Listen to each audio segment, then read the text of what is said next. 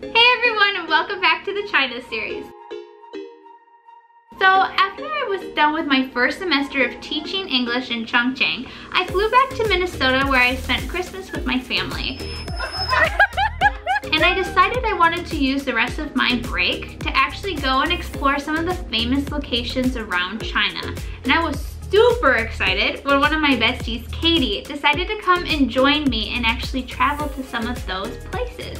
And so, the first stop that we went to was China's capital, Beijing. Now before we dive into Beijing, I just wanted to quick say that if you are interested in going to China and you're not really familiar with the culture or the language, I would highly recommend getting a tour guide. I'm usually not one for tour guides myself, but having one honestly made a huge difference at just making it a better experience. It was just more informative, it was more fun, and it was just way more relaxed. So I've included a link down below to a really good tour company if you're interested, and make sure to go check it out. On our first day in Beijing, we decided to go check out the beautiful Summer Palace. The Summer Palace is located in the northwest part of Beijing and was built in 1750.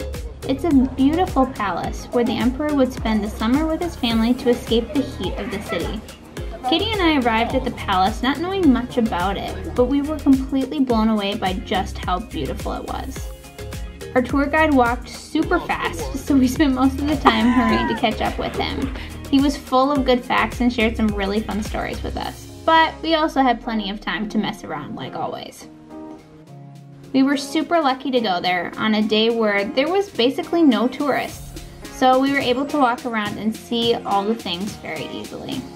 We are about to go all the way to the top of the Summer Palace right now, so here we go.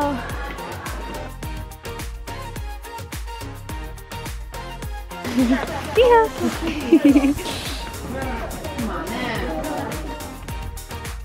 That's so cool.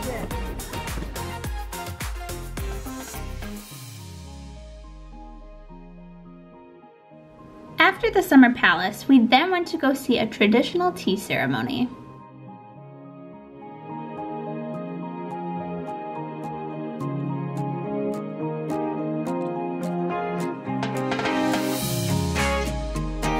And then after that, we got my personal favorite, dumplings.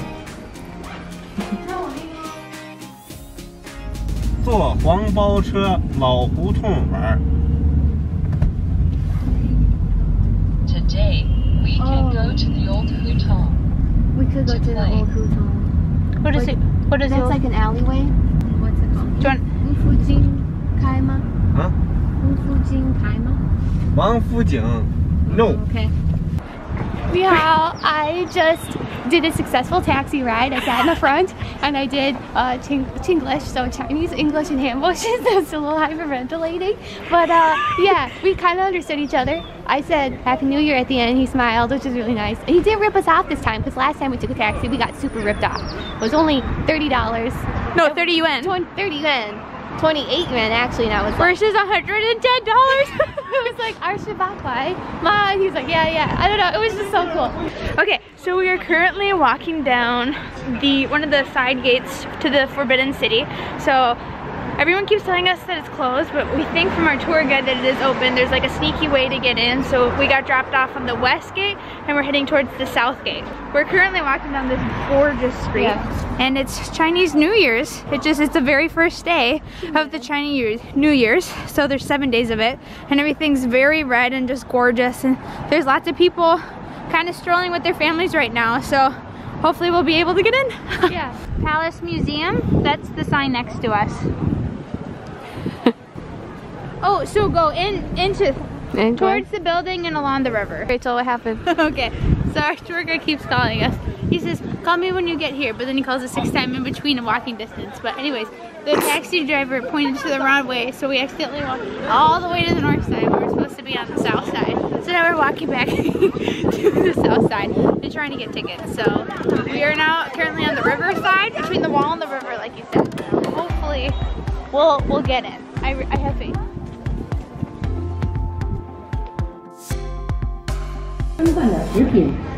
Hey.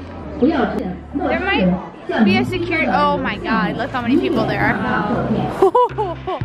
Wow. Okay. Oh my god. Wow. Let's just take this in. Oh my gosh, Katie.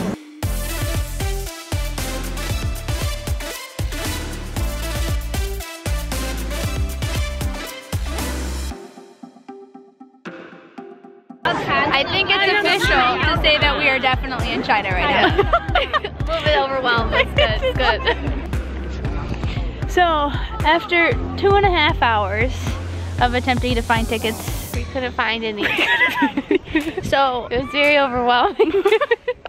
message of the story, get your tickets online ahead of time so you don't do what happened to us. So now we're just gonna be strolling around. We got some 3 UN tickets to like go around the garden. So we're gonna enjoy that and get some food and just call it a good enough day because it's still gorgeous out here. It's very So. pretty.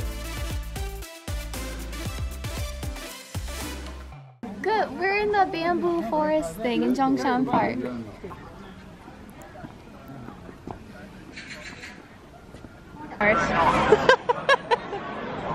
Okay. So after 3.5 hours, We got in. we are finally in. It was so easy to get in, but for some reason it took forever. There's no So it's English just here super at embarrassing. all.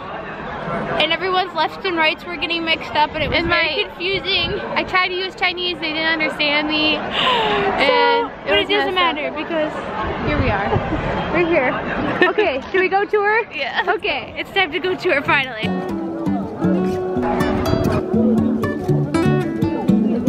Go, baby. Life is a winding road, no telling where Yay, it okay. goes. All the way up here at least to get there. Driving through days and nights, won't stop for traffic lights. And That right there is all green harmony, and then the middle harmony. if I will ever figure out where the road goes, even if I'm falling down, I will keep on searching for my highs. We just finished our tour. 2 thumbs up for sure. Super good. It was really cool. Really Lots overwhelming. taken. Yeah. Definitely, but 110% worth Worth the it. 3.5 If you're here, hours. definitely go there. Yep, that was really good.